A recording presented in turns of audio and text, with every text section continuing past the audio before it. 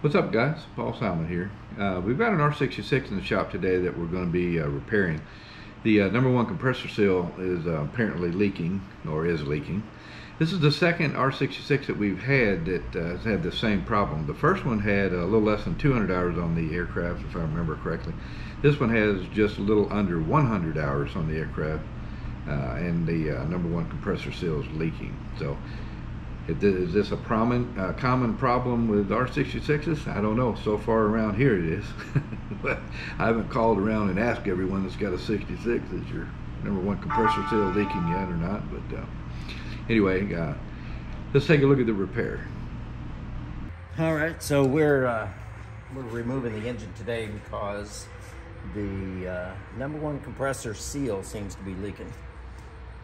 This is the second R66 that we've had to do this, where the front seal on the compressor holds oil in around the bearing, and when it starts to seep, then the oil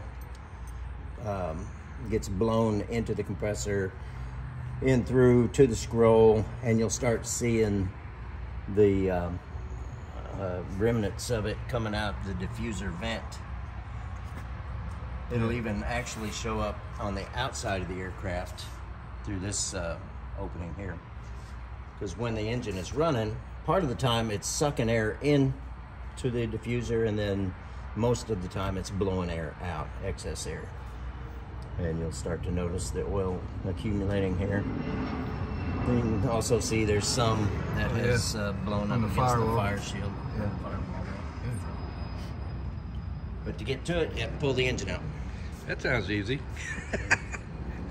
Actually, they come out pretty easy. Yeah. A couple hours. All right, man. Appreciate that explanation.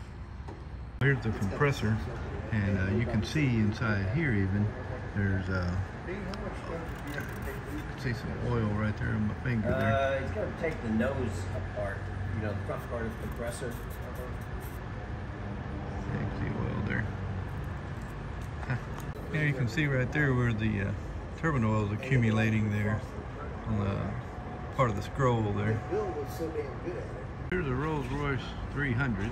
Powers the R66, and believe it or not, this engine cost, well, when they first developed them, I think they were about $450,000 a piece. I'm not sure what the whole engine would cost these days, but certainly probably went up, not down. Which bolts around the front, and that whole housing comes off, and then he'll be able to get the seal and the bearing out.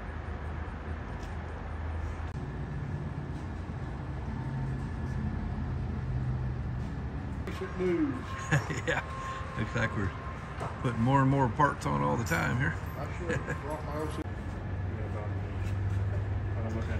Reinstalling the engine here. This door is closed because the front doors are annihilated. So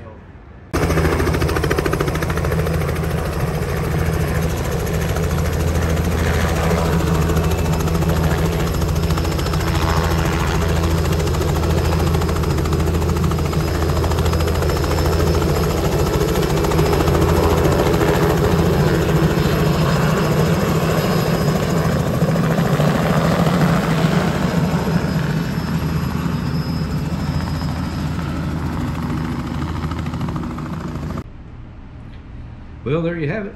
If you've got an R66, during your pre-flight, you might want to keep a close eye on that. Look for any oil splatter around the sections that we showed you to where it could commonly occur. And you know, if you find it, it needs to be fixed. So, and again, who does your maintenance matters. All right, needs to be somebody that knows what the heck they're doing. So, well, I hope you liked the video. I hope you found it helpful. And please like and subscribe if you haven't already. And we'll see you guys on the next video.